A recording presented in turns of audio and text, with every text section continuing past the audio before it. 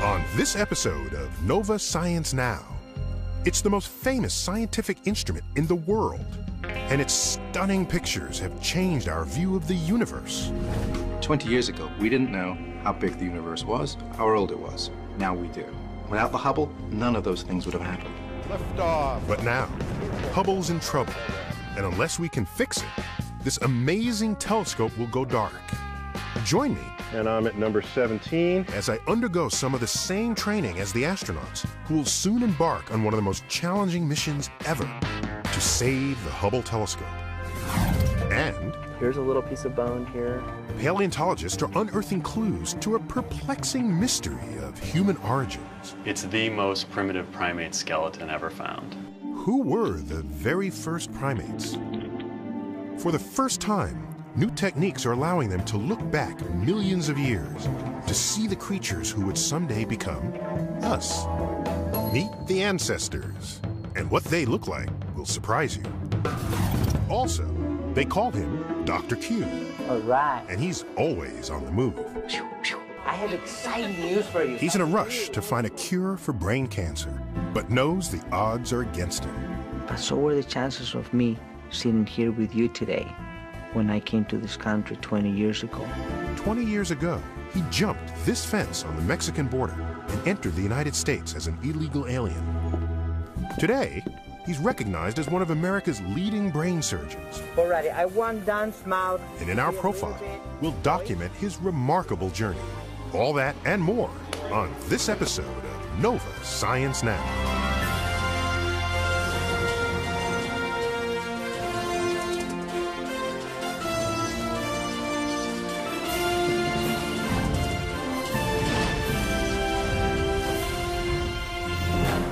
Funding for Nova Science Now is provided by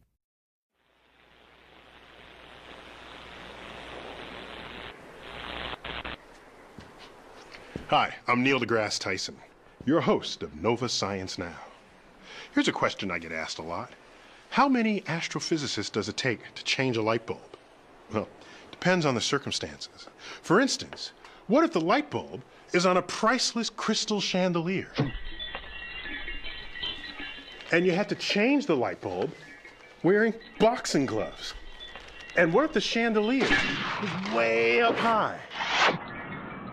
And you have to stand on the top of a tall, rickety ladder to reach it. What if this intricate job must be performed in space? These are just the sorts of challenges, all together at once, facing astronauts on an important and risky mission.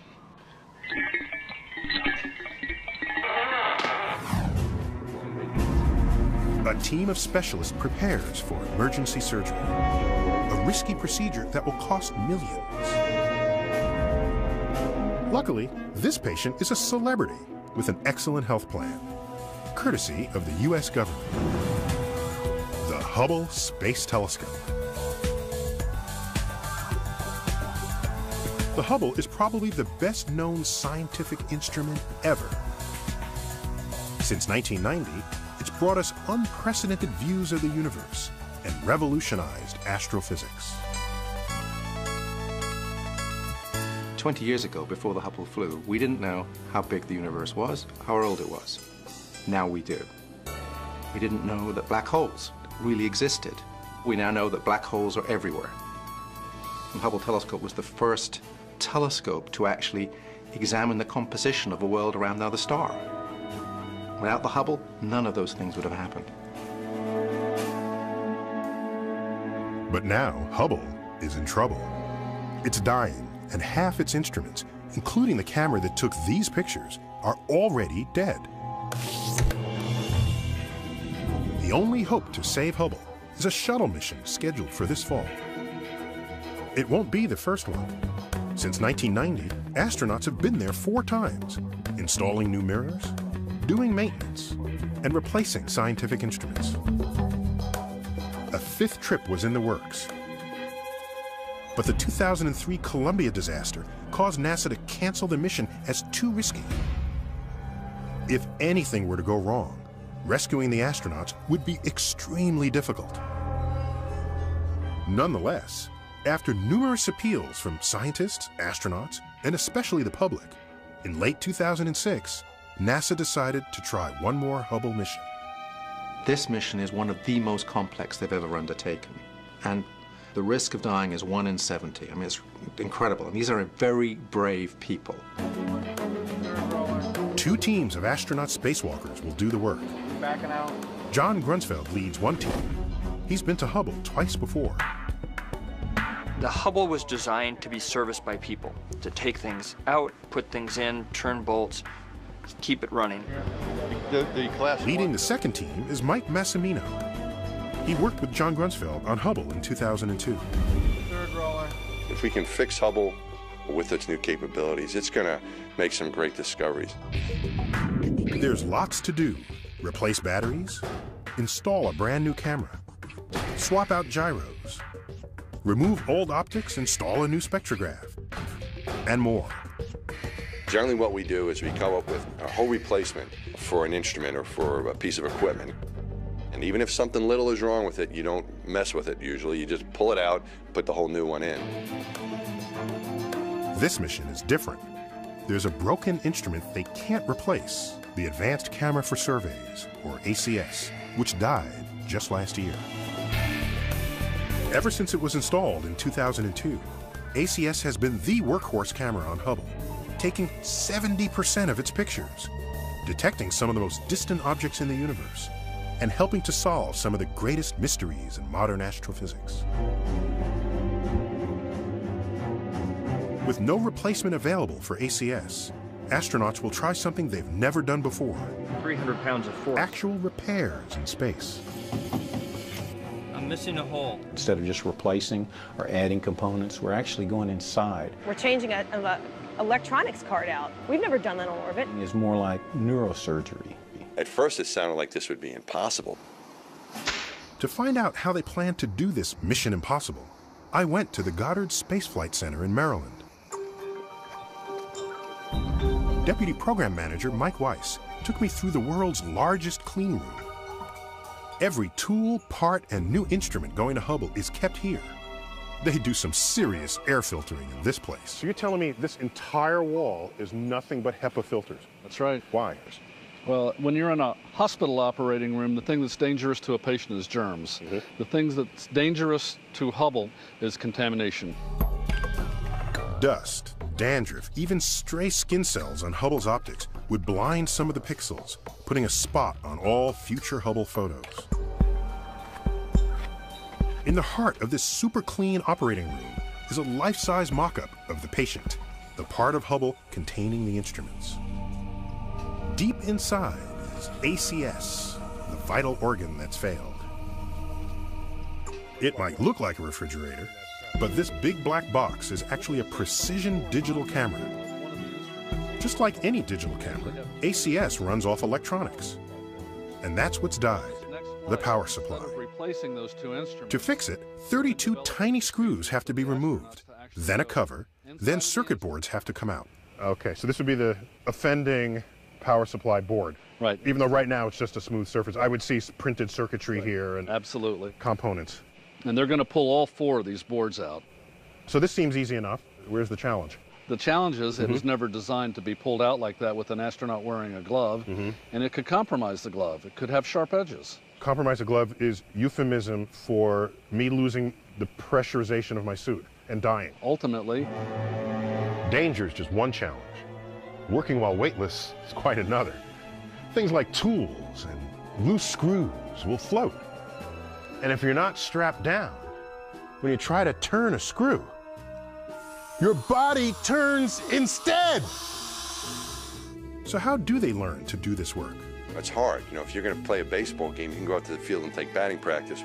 But to go to space, you show up for the World Series without practicing on the field, so to speak. So you got to get all your practice in other places. The best place to practice spacewalking is underwater at the Neutral Buoyancy Laboratory in Houston. The Neutral Buoyancy Lab is a fancy name for a big giant pool. We can fit a whole space shuttle in there plus a whole space station. It's huge. They try to get us neutrally buoyant. And that enables us to practice our spacewalking. We can egress the space shuttle and move along the handrails and work with the telescope. And it's very close to learning the body positioning and the skills you need to spacewalk.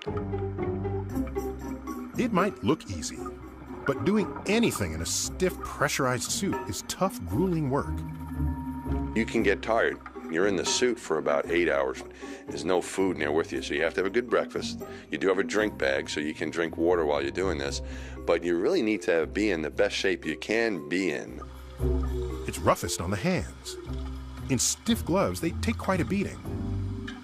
We've had astronauts losing fingernails, black and blue, and the fingernails fall off after a few days. The fact of the matter is the glove rules. So just imagine the glove rules, and you're trying to fix ACS. Well, here's the instructions. First, remove 32 screws from power supply cover. Don't lose these. Next, pull off cover, exposing circuit boards. Remove 4 circuit boards. Caution, these may be sharp. Insert new circuit board assembly. Replace cover. Batteries not included. Oh, and by the way, those 32 tiny screws, if just one floats into Hubble, it could trash the telescope forever. So how are they going to get those screws out safely? With a special contraption designed just for this mission, the fastener capture plate. Which is basically a panel that is made out of a clear plastic, has holes in it that you can put a screwdriver through. But small enough so that nothing will come out. And as a result, we can remove all those screws, they'll float around, but we won't lose any, and then we can take the cover plate off. To get a feel for what it's like using the fastener capture plate, I decided to try it myself. You then need to turn 3 levers. For 3 different screws. 1, 2, and 3 different locations.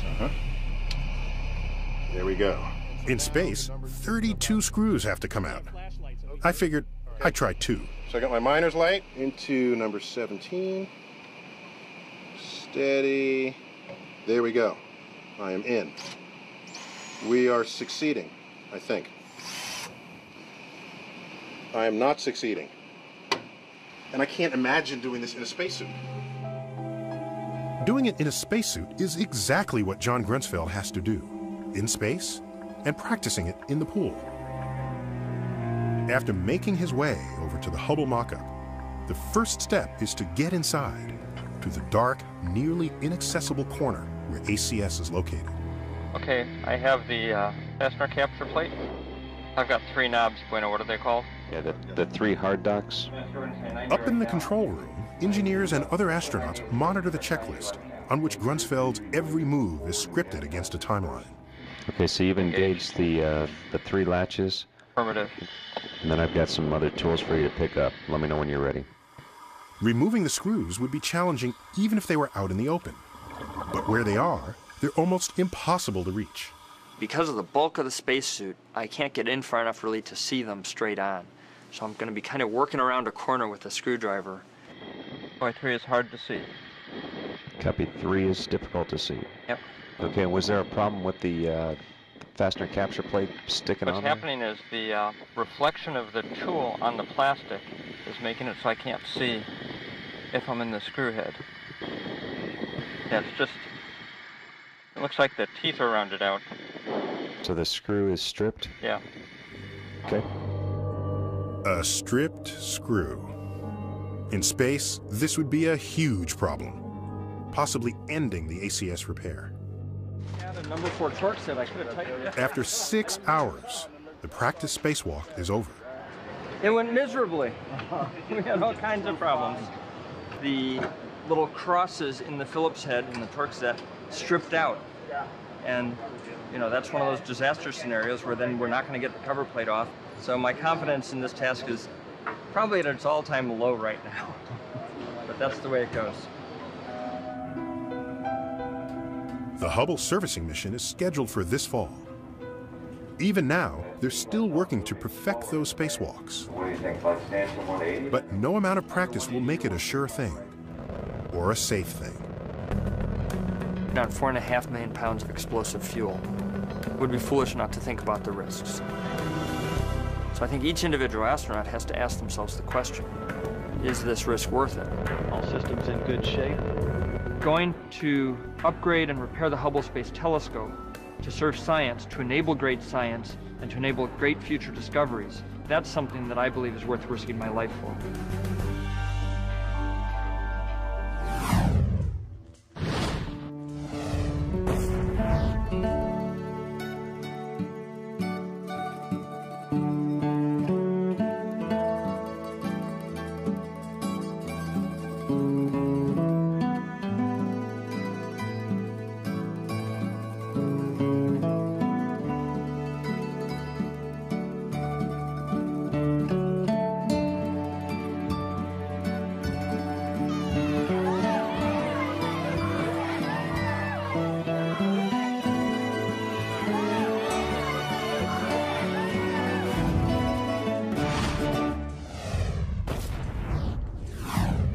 As inhabitants of Earth, we humans are relative newbies. In fact, our branch in the evolutionary tree may have split with these apes only about 6 million years ago. But what if we look further back in our primate family tree? There must have been some great and wise ancestor who founded this wonderful line of creatures, right? Well, as correspondent Peter Standring reports, the latest research is revealing that our origins may have been quite a bit humbler than we thought. The Badlands of Wyoming.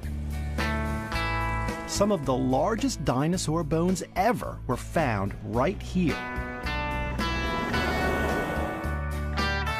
But University of Florida paleontologist Jonathan Block is hunting for a set of bones that are nothing like the giant bones of T-Rex. Here's a little piece of bone here. Here's a little piece of bone. I think that's a little vertebra.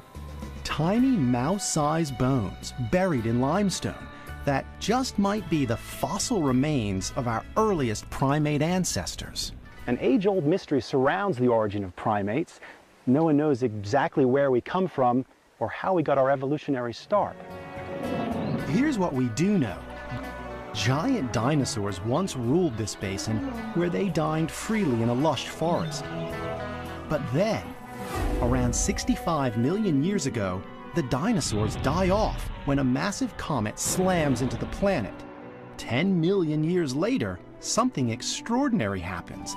The fossil record suddenly shows a new kind of mammal with unique characteristics, the primate, our ancient ancestors. So what is a primate? What is it that separates us from the rest of the evolutionary pack? Well, maybe it's our good looks or our superior intelligence. The truth is, brain size does come into play. We primates, even Noah here, have larger brains than our mammal relatives. It's a feature that evolved to help us learn complex social behavior and how to do things like make tools or even outwit our prey. We also developed forward-facing eyes with stereo vision. It's a feature that allows us to judge the world around us in 3D. Over time, we also developed the ability to leap, basically to jump from branch to branch, where grasping hands, or in Noah's case, grasping feet, equipped with nails instead of claws, enable us to reach that tasty piece of fruit. Our earliest ancestors developed these unique characteristics sometime after the extinction of dinosaurs. The question is, when and why? So let me get it straight. If the dinosaurs went extinct about 65 million years ago and then primates suddenly appeared around 56 million years ago, what happened in between? I mean, that's almost 10 million years that's unaccounted for. Right. That's a $6 million question, and I don't think they just appeared on the face of the planet. They evolved. But from what? I mean, something the size of a mouse? Exactly. Jonathan believes the evidence to support his theory and help solve this ancient primate mystery can be found here, hidden inside the limestone of the Bighorn Basin. A tiny little piece of broken bone can connect up with an entire skeleton of a mammal. This looks like a pretty good limestone. Should be full of fossils. We won't really know till we get it back to the lab. You see a tiny little piece of bone and you hope that there's more inside. You have no guarantees, so it's a little bit of a gamble. But a gamble worth taking because these stones might hold ancient clues. These limestones allow us a window into that world that we've never had before. The world of the earliest primate. it'll take a 2,000-mile drive back to his lab in Gainesville, Florida, and a year of painstaking work to find out if Jonathan's gamble will pay off. Oh, that's true. Back in his lab, Jonathan, along with graduate student Doug Boyer, get to work. It's not just like Bangtail. Their goal, to free the delicate bones from the rock-hard stone. They begin by placing the limestone under a microscope. That immediately starts to open up the world of the block. We identify all of the bone that's outcropping on the surface. Doug carefully coats the tiny bones with plastic to protect them from the powerful acid bath they're about to take. We leave the block in acid for, at the most, 2 to 2.5 hours, and that'll remove about a millimeter thick rind of limestone. We repeat the process again and again and again and again until all of the bone is exposed. Much to their surprise, they find hundreds of tiny bones. But success poses a new problem. It's not always obvious which bones go to what animal, so the only way to document that is by creating a little archaeology site, a map of all the bones. Doug devises a method to meticulously document the relationship between each and every bone. The process will take months, but when complete, it will reveal far more than they ever anticipated. Dozens of tiny mammals never before seen, including these 3 extraordinary skeletons. And what are these? These are Plesiadapiforms. Plesiadapiforms are tiny mouse-like creatures that lived during the mysterious 10 million year period between the extinction of dinosaurs and the appearance of primates. It's a very diverse group with more than 120 species, including these 3. They represent the most complete skeletons of Plesiadapiforms known in the world. An extraordinary find for sure, but will they help Jonathan solve this primate mystery? Are Plesiadapiforms our earliest ancestors? If we look here, this nail-like structure makes you think, because the presence of a nail is a hallmark characteristic of living primates. This is an enlarged image of the extraordinary nail Jonathan found. Next to it, the claw he expected, a startling difference. This nail might actually be the first nail in the history of primate evolution. Concrete evidence to support his theory of primate evolution. Could there be more hidden within these tiny bones? To find out, Jonathan enlists the help of Mary Silcox, evolutionary anthropologist at the University of Winnipeg. She's been busy zapping primitive skulls with an industrial-strength CAT scanner, large enough to fill an entire room. Mary takes the skull of one of the limestone skeletons and prepares it for scanning. The X-ray goes through the specimen and we collect 2,400 separate views, which produce a cross-sectional image. If we go through the data, a structure that had been identified as just a little piece of bone in the middle ear actually had the form of a tube. And the reason that was exciting was because there's a structure running through the ear of particularly primitive primates, things like lemurs, which is a tube for a large vessel that goes to the brain. A tiny tube, a tiny nail. The evidence is mounting. But to prove his theory of primate evolution, Jonathan still needs more. He adds another member to the team, Eric Sargis, professor of anthropology at Yale University and the world's leading expert on tree shrews. Why a tree shrew expert? Scientists believe that tree shrews, a primitive species of tiny tree-living mammals, are actually related to early primates. Tree shrews are not primates, but they're close relatives. They share a number of characteristics that separates them from other groups of mammals. Would Plesiadapiforms pass the ultimate primate test? Are they the first step on the primate family tree, or just another relative on the tree shrew family tree? What we were interested in was to test whether or not Plesiadapiforms were the earliest primates. The team goes to work, bringing together all the information they had collected independently into a single comprehensive study. Jonathan and Doug's Plesiadapiform skeletons, Mary's scans of dozens of ancient skulls, and Eric's anatomical data on a close living relative, the tree shrew. The way we start is by comparing all these specimens. Detail by detail, feature by feature, they combed through all the data using a numerical system to compare and contrast. After we studied the different characteristics of these animals and reduced them down to numbers, you know, absence of a nail is a 0, presence of a nail is a 1. We then ran this through a computer algorithm. The algorithm sifted through the complex data in search of simple relationships. Which fossils have the same characteristics, the same numbers? Using this information, the computer was programmed to create family trees, illustrating the potential relationships each mammal has to the next. The team expected the computer to come up with several possible scenarios in the form of several possible family trees. Instead, the program came up with only one. Oh, yeah, I see. I was a little surprised to see it so unambiguous. This single family tree could lead to only one conclusion. I think the evidence as it stands today is pretty compelling that, yes, in fact, these are primates. Every new piece of data that we had coming out of our study of this material seemed to be consistent with that idea. Not only that, one of the Plesiadapiform skeletons Jonathan and Doug painstakingly etched out of limestone, a species by the name of Dryomomes, turns out to be far more primitive than the other two, possessing only one primate characteristic, the shape of its teeth. It's sort of a transitional specimen between more primitive things like tree shrews and later primates. One part primate, other parts not. I mean, it really starts to tell us something about the base of the primate tree, what the earliest primates look like. So if we're one leaf on the branch, so are chimpanzees, gorillas, orangutans among apes, all the different monkeys in the Old World and the New World, lemurs from Madagascar, lorises and galagos, all of those animals are living today, but you can trace it all back to a single common ancestor. And as you get closer and closer to that common ancestor, Dryomomes is one of the animals that's closest to the base there.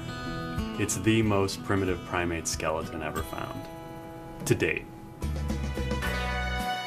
Jonathan had evidence to support his theory. Primates didn't just appear on the planet, they evolved over a 10 million year period. And just as he thought, the earliest primates were the size of a mouse. Still, one question remains. What sparked this amazing transformation? The team believes our ancient ancestors evolved on the heels of a mass extinction.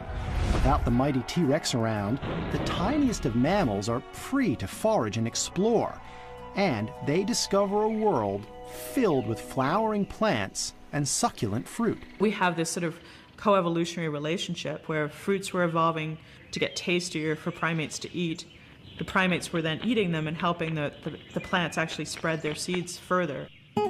With tempting fruit growing at the end of tiny branches, our ancestors have plenty of motivation to change. So they begin to evolve, developing long fingers for climbing trees, specialized teeth, hands and feet uniquely designed for grasping and eating the tiniest tasty berry.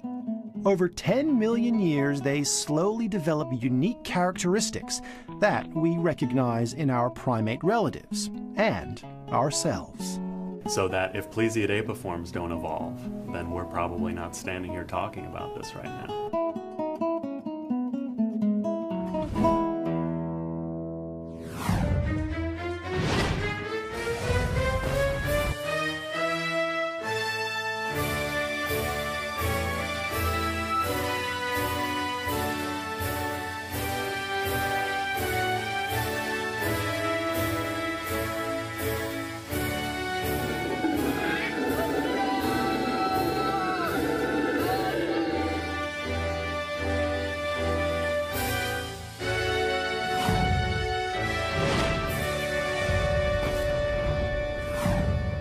Plenty of great scientists have made a mark, even though they came from humble origins.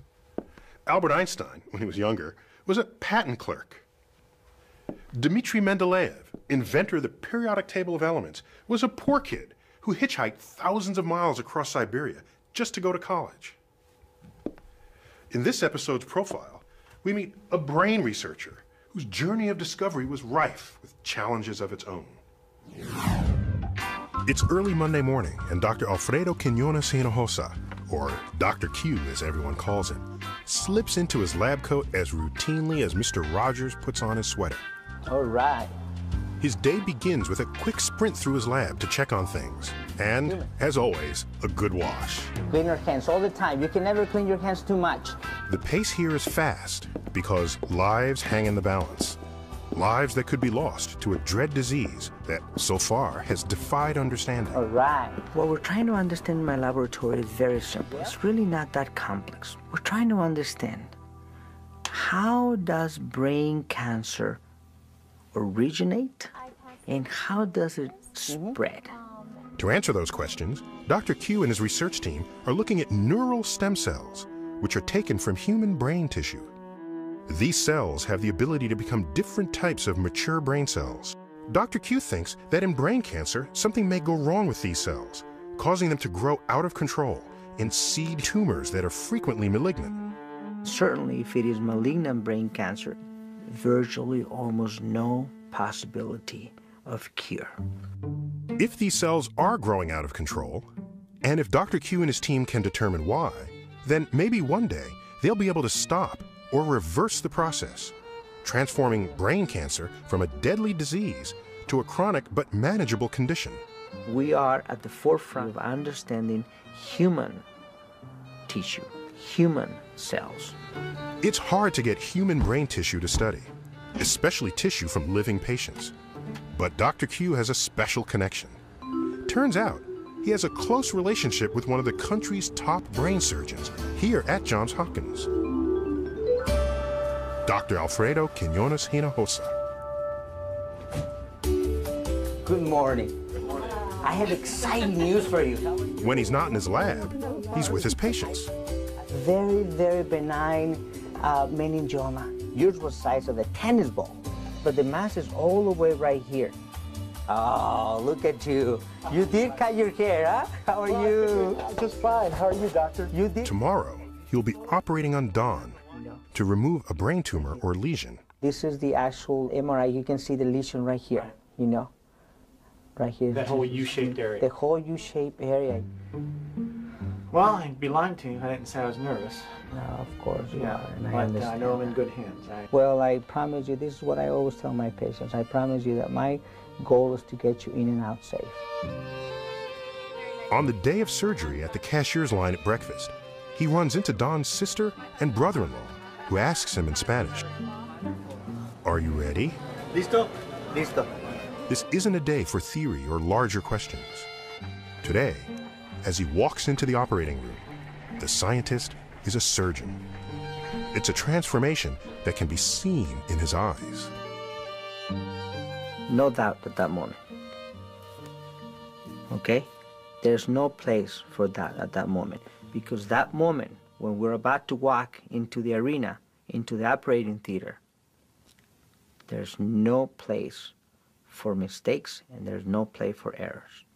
And I tell them specifically, when we go in, it's going to be all positive energy, all that passion, all that training, everything that I have done in my life to prepare for that specific moment is going to come out. And we're going to go in together and we're going to take care of this. Don's tumor or lesion is just millimeters from the part of Don's brain that controls his speech. Dr. Quinones has to keep Don awake and talking to make sure they don't damage his ability to speak or make him mute for life. Alrighty, I want Don's mouth to be a little bit moist. To be sure, they run a test first. As Don counts, Dr. Quinones stimulates his brain to locate those areas that determine speech. 30. You right there, Don? Yeah. Okay? Yeah. 31, 32, 33, 34, 35. You're okay. I know in my heart that this is a tough fight.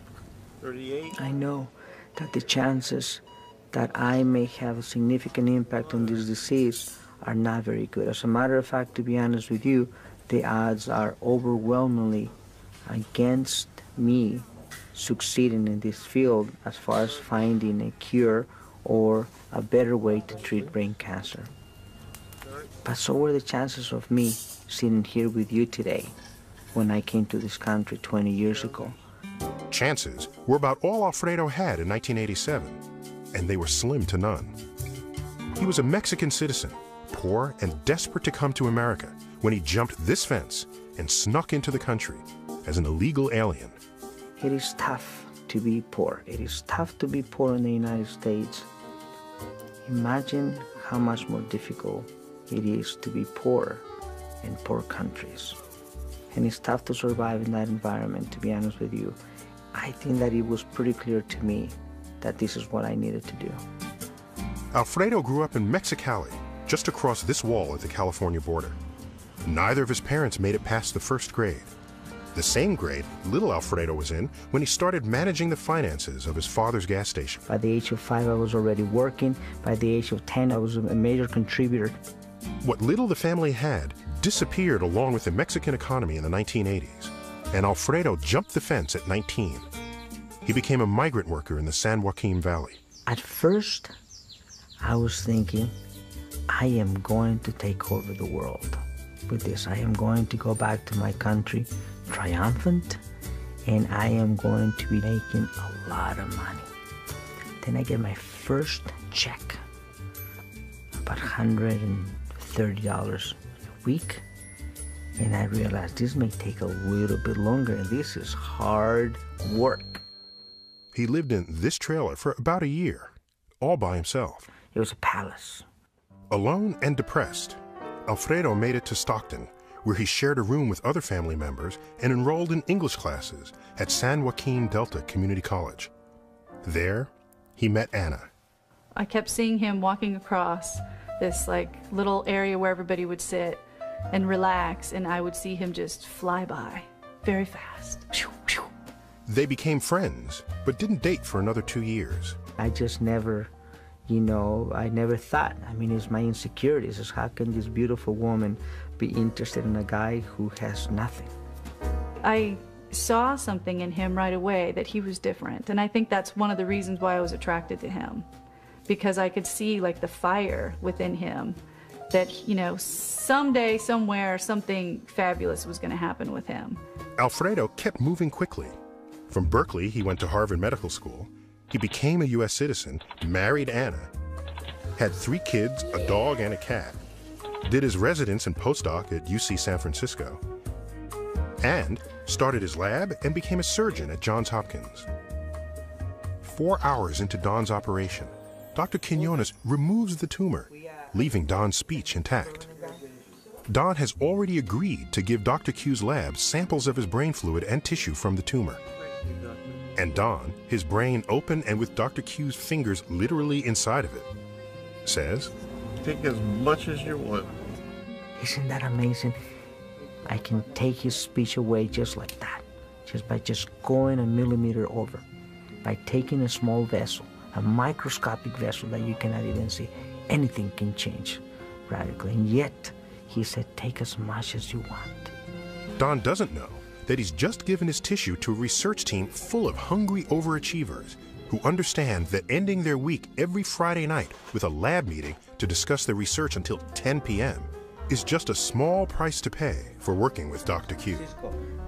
Jason Chang, I'm from San Francisco. I went to University of California, San Francisco Medical School. Sophomore at Johns Hopkins University. From MIT. I'm from Oxnard, California. Guayaquil, Ecuador. From India. Wakefield, Rhode Island.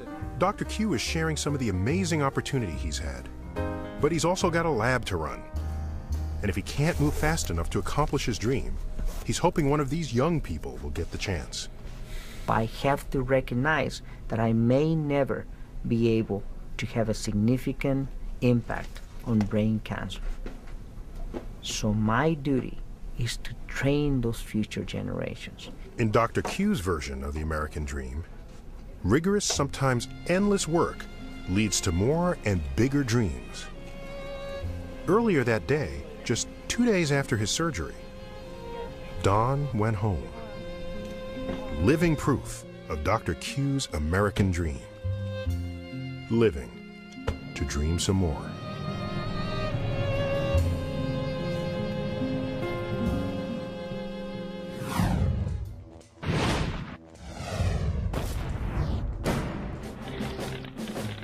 Along with all the problems that war brings, we're now facing a new enemy invader, emerging from Iraq. Each of its soldiers are packing weapons, dozens of them. These guys can survive for weeks at a time without food or water. We don't know how to fight them, but we've got to find out. Guns and tanks won't help us here. But as correspondent John Torres reports, what we really need is a good biologist.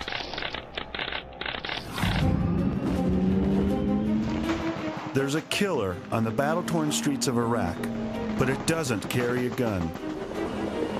It's attacking injured soldiers. With better armor and advanced medical care, they're surviving in larger numbers than ever before. I was a doctor in Iraq with the Air National Guard, and I can tell you from firsthand experience, the survival rate for wounded soldiers, it's a remarkable story. But it's one with a downside. That downside comes in the form of a tiny microbe with a powerful punch. Here's the culprit. It's a bacterium called Baumannii, referred to in Iraq as Iraqibacter. It's named for microbiologist Paul Baumann, who researched it back in 1968. But even he couldn't predict what this tiny single-celled organism would one day become. Like most bacteria, it lives in colonies and is constantly reproducing, simply by dividing and dividing again. A single bacterium can give rise to 5 billion trillion in only a day. This bug used to be relatively harmless, yet somehow it's found a way to transform itself into a drug-resistant killer. One of its many victims was ABC News correspondent Bob Woodruff. On January 29, 2006, while embedded with the U.S. 4th Infantry Division in Baghdad, his vehicle was hit by a roadside bomb. We have some breaking news to report. Our co-anchor of World News Tonight, Bob Woodruff, and his... To keep him alive, doctors had to remove part of his skull and induce a medical coma. Miraculously, Bob was stabilized and evacuated to Bethesda Naval Hospital in Maryland. His wife, Lee, was there by his side. What was going on with Bob at that point? He underwent many different surgeries for different things, but I think that's the point at which they became nervous about pneumonia and sepsis setting in. And in fact, that was what had happened. A Baumannii infection had spread throughout his body, and he was back at death's door. It seemed impossible to me that someone could be in a war and be hit by a bomb and survive this, and then be actually felled by a simple bacteria in a hospital. Bob Woodruff is just one of many soldiers and civilians picking up this deadly microbe in hospitals along the evacuation chain out of Iraq and bringing it back home to America, where it's infecting even people who have never seen a battlefield. It has this ability to hang around in places where it ought not, like on doorknobs and pillowcases and the like. Where it can survive for weeks. So why not simply use an antibiotic like penicillin to fight it? After all, haven't antibiotics been the magic bullet saving soldiers' lives since World War II?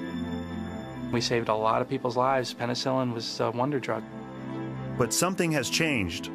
Now the bugs are fighting back. Microbiologist Mike Smith demonstrates how drug-resistant this bug has become. You take Baumannii and you put it on a plate containing imipenem.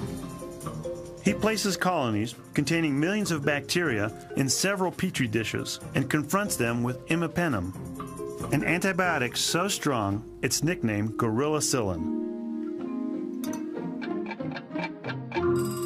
After 12 hours, all the bacteria should be dead, but they're not.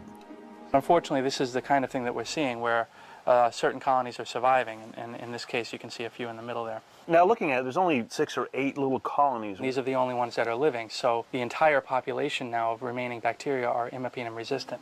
So this is the strain. Smith and graduate student Tara Janulis prepare a sample of Baumannii.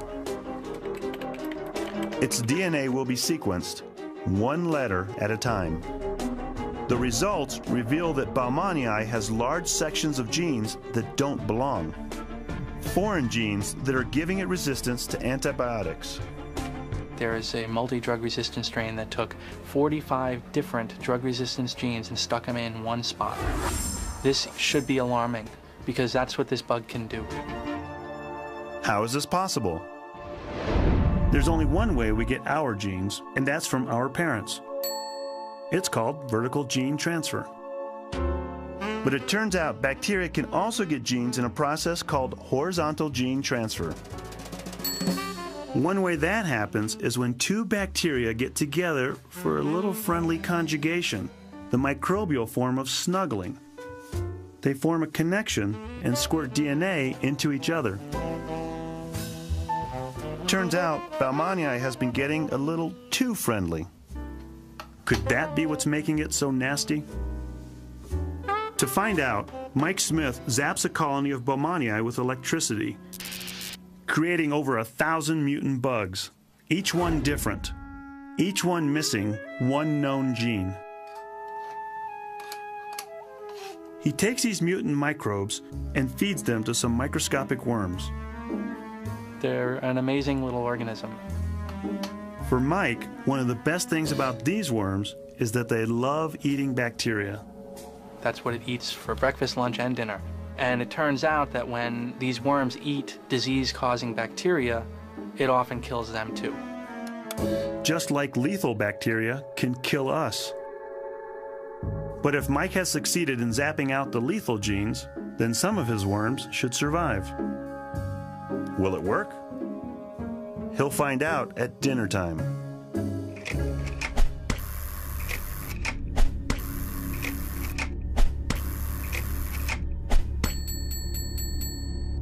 The worms that survive give Mike the information that he needs to know who Baumannii has been getting friendly with. It turns out one of the deadly genes comes from a well-known killer, the bacteria responsible for Legionnaire's disease. A deadly bug first recognized back in 1976 when, at an American Legion convention, over 1,000 people suddenly came down with a serious lung infection. 34 died. It's taking in drug resistance gene and it's developing drug resistance. It's taking in virulence or disease-causing type genes and it's using them. With the addition of some new genes, Baumannii becomes more lethal and harder to defeat all at the same time. It's an ongoing battle, not easily won. Perhaps instead of trying to just overwhelm them and kill them, maybe we can coerce them into doing something that they weren't thinking about doing if we understand how they communicate. But bacteria have been around a lot longer than we have, and they are very good at adapting to anything that we throw at them. So for now, it's a matter of early intervention, better hospital hygiene, and good medical care. That's what saved Bob Woodruff. He's had, I think, a miraculous recovery. It's pretty phenomenal. It speaks to the acute medical care that he got in the beginning as well.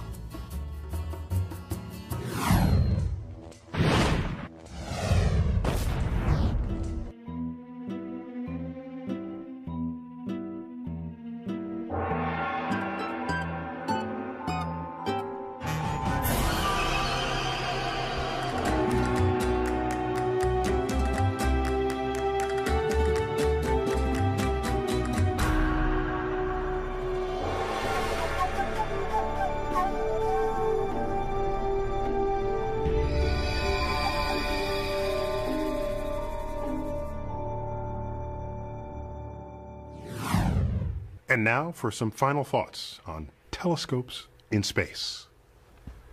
At the moment, there's about a dozen telescopes of different sizes and shapes out there in space, each providing a clear view of the cosmos. Most, from the public's point of view, perform their duties anonymously. Not so the Hubble Space Telescope, the beloved Hubble telescope, with its crisp, colorful, stunning images of the cosmos. Hubble came of age in the 1990s, just when public access to the internet was growing exponentially. Students in high school today have never known a time without Hubble. This marvelous instrument brought the universe into our backyard, our living room, our computers' screensavers, with images so beautiful, they don't even need captions. You're content just looking at them. Back in 2004, when NASA announced that Hubble would not receive its 4th servicing mission, which would prolong its life another 5 years, maybe 10, there was an outcry. And the loudest voices were not the scientists, but the general public. There were op-eds, letters to the editor, talk show debates, all urging NASA to restore the funding and keep Hubble alive. At last, Congress reversed NASA's decision. Hubble will be serviced. I gotta tell you, I know of no time in the history of civilization when the general public banded together to save a scientific instrument. So, perhaps for another decade, Hubble will continue to do what it does best, bringing the universe down to Earth. And that is the cosmic perspective. And now, we'd like to hear your perspective on this episode of Nova Science Now. Log on to our website and tell us what you think. You can watch any of these stories again, download audio and video podcasts, hear from experts, and much more. Find us at pbs.org. That's our show. We'll see you next time.